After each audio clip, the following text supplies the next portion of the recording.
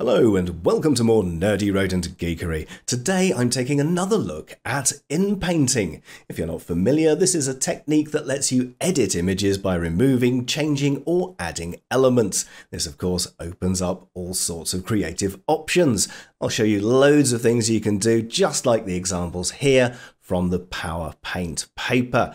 You can do things like add to images. There you can see they've got the input and a mask. And where that mask is, they've added lots of different items. You can remove things as well. There's a little comparison between various different ways of removing. And of course, PowerPaint is the best. It is their paper after all. And of course, other things with masks and outpainting as well. Loads and loads of things.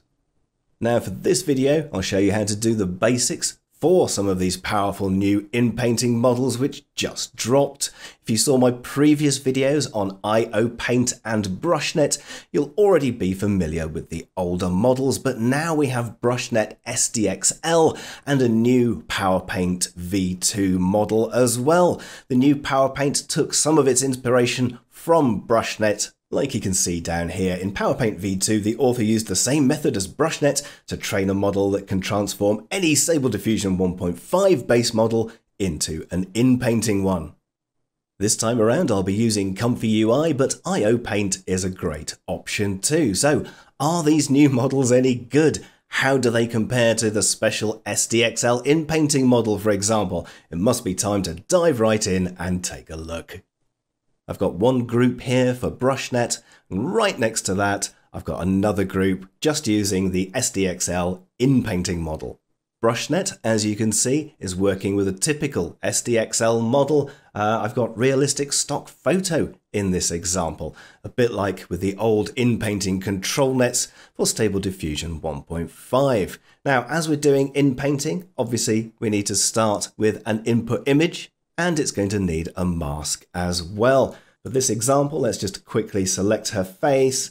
That area will do. Okay, save to node. Now we have a mask. You'll see there's also an option here for load image as mask. So that's great if you've already got a mask saved. Maybe you made it in a different package. You can just load it and connect these ones up instead. All we need now is a prompt, and just to be totally normal, I'd like a bearded hipster dude instead of that original face. Okay, now we've got everything set, it's time to queue it up and see what comes out. As you can see, we now have our hipster dude outputs. Take a look and see which one you prefer. We'll do a little zoom in there. And of course, one big advantage with BrushNet as well is you can use any standard SDXL models you already have. You don't need an inpainting one. Okay, let's take a little look at this BrushNet loader where you can select various things. You click on that, you've got to pull down, and as you can see now I've got BrushNet XL, the old BrushNet SD 1.5, and PowerPaint we'll take a look at later. But for now I've got it on segmentation. But why would I want to select the other one, the random mask? Well, let's take a look and see. So I've got another image here. Let's select the face once again. Yep, that'll do. Okay, save to node. Now I've got a mask and I've changed the prompt up a little bit there, a hipster rodent face. So basically I want a rat there instead of a human. So like before, I've got it on segmentation mask. If I run this through, oh, what's going on there? The standard SDXL one seems to have done a bit of rodentizing, but this one is still very fixed. That's not what I want. I want more like this. I want like a rodent face. And that is where the random mask comes in. Now, if I switch it to random, it's not going to adhere to that mask shape quite as tightly. And instead, we should hopefully get something a bit more rodent-like. There we go. Interesting, eh? I wonder what sort of strange things can be created just by playing around with different mask shapes. The scale on BrushNet is a fun one too. You've already seen what happens at scale 1, but what happens if I drop that to something like 0.6 and run that through? Alright, that's quite interesting. You see there's much more prompt power. It's very similar to the original image, but not quite. Moving on then, and in our next example, we have much the same thing as before, only now I've got a blended inpainting option down here as well. There you can see the blend inpaint node. Why would anyone need such a thing? Well, the keen-eyed amongst you might have noticed that in those first few examples, some of the image outside the masked area could also get changed a little bit as well. Now, it's all very well and good at doing that, but it can be detrimental, particularly when you have something like text in there. This time I've already made a mask, which I'm just loading so you can see that way too. And also, if I do a generation this time, let's queue that up and scroll out. We've got 3 different options. So we've got the BrushNet once again, the standard inpainting model, and then the blend at the bottom. Now that they've generated, we can zoom in a little bit and it should be fairly obvious that that doesn't really have any readable text. All right. How about the BrushNet one? Okay, that's also not very readable as well.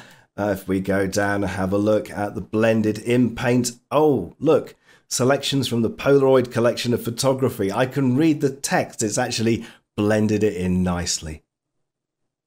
I know we've covered loads of things already, segmentation masks, random masks, image blending, but before I move on to PowerPaintV2, I've got one more quick BrushNet example. This one is just to show what they mean by their note. Be advised, not all workflows and nodes will work with BrushNet due to its structure. Also, put model changes before BrushNet nodes, not after. Thus here, I've popped an SDXL style node. There it is. Just in before the BrushNet model. So we've got the model going up into there and down into BrushNet afterwards. So this one is before BrushNet.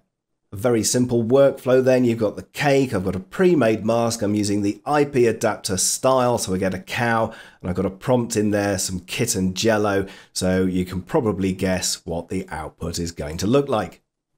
If you guessed black and white kitten jello, then you were right. You can also see here from the blended one, it's fixed the colors. This one is much too bright overall, whereas that one has more of the original tone.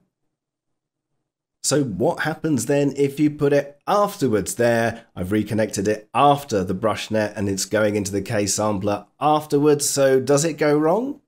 Well, as it turns out, no, not in this particular case. It seems to be exactly the same, absolutely fine, but probably best to follow their instructions anyway. On then to PowerPaint version 2. Now, this PowerPaint node does much the same thing as the BrushNet ones, apart from we're obviously loading the PowerPaint version 2 model here, and this one has loads of different functions. Like you can see there, it's got text guided, shape guided, object removal, content aware, and image outpainting. Now, when using some of those functions, the authors of PowerPaint recommend adding the following phrases to your prompt. So object removal, just add empty scene blur. On context aware, add empty scene. And the same for outpainting, just add empty scene to your prompt as well. All very straightforward, starting with object removal then. In this first example, segment anything is being used this time to detect objects and mask them automatically. You can, of course, still connect up masking like in BrushNet.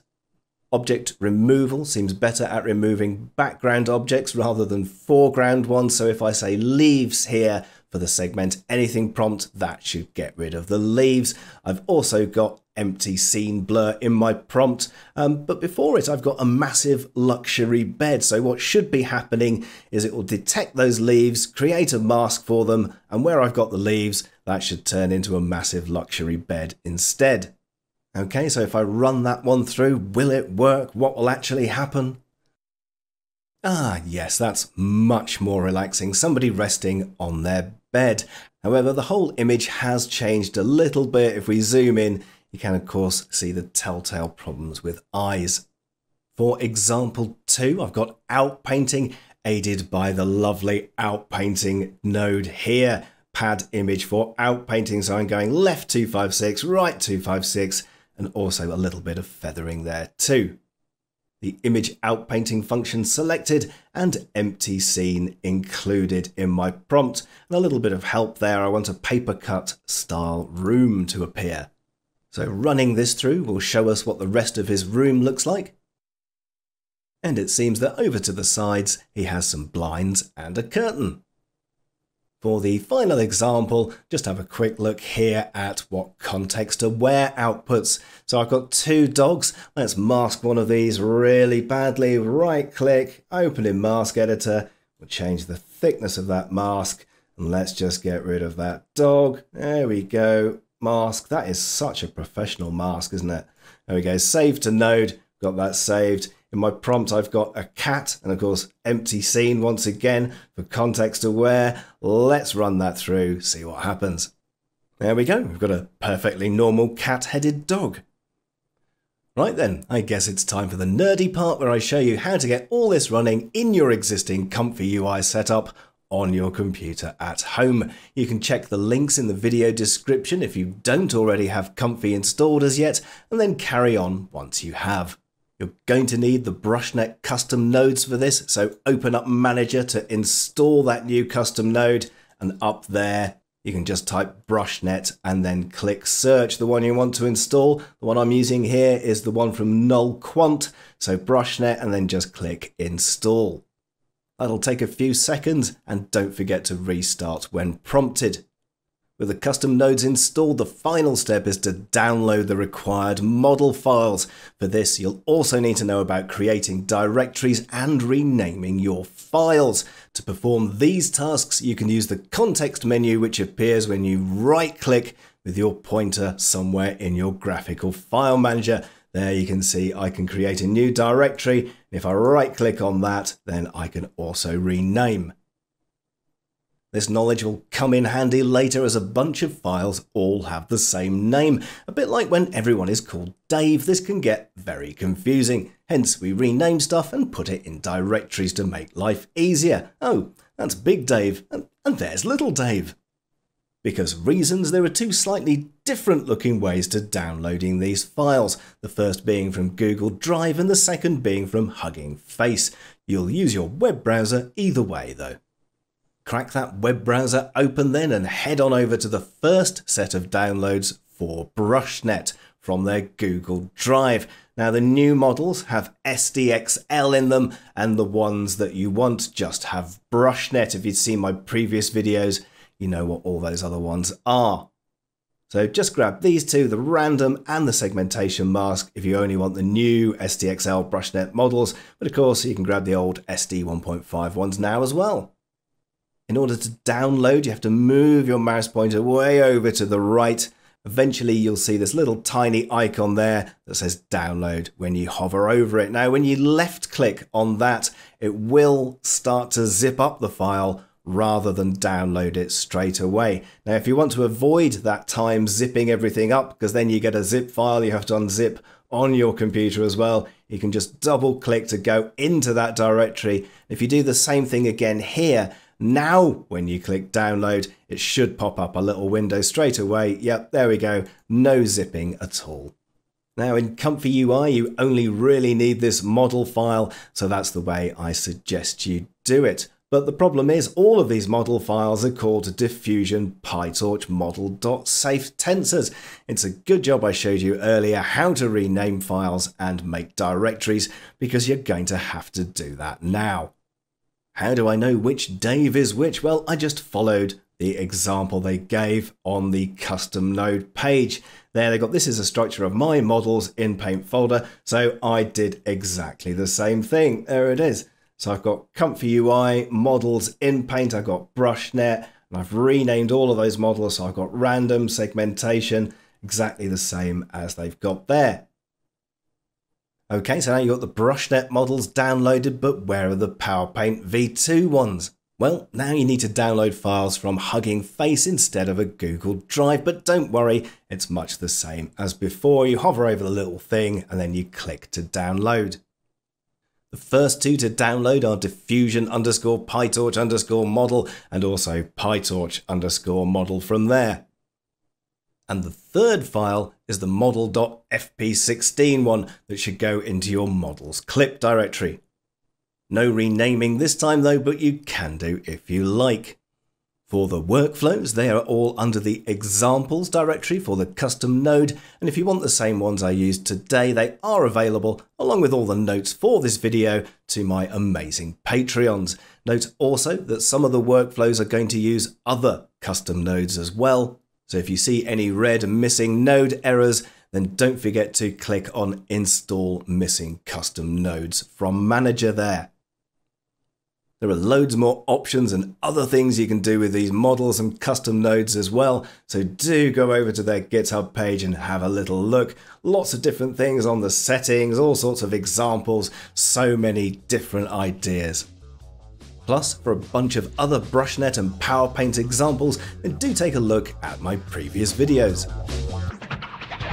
To all who watch, sincere thanks are owed, as well as to all the nerds who code. If laughs were had, it can't be bad, so tap that like and subscribe too. You know it's the road and thing to do.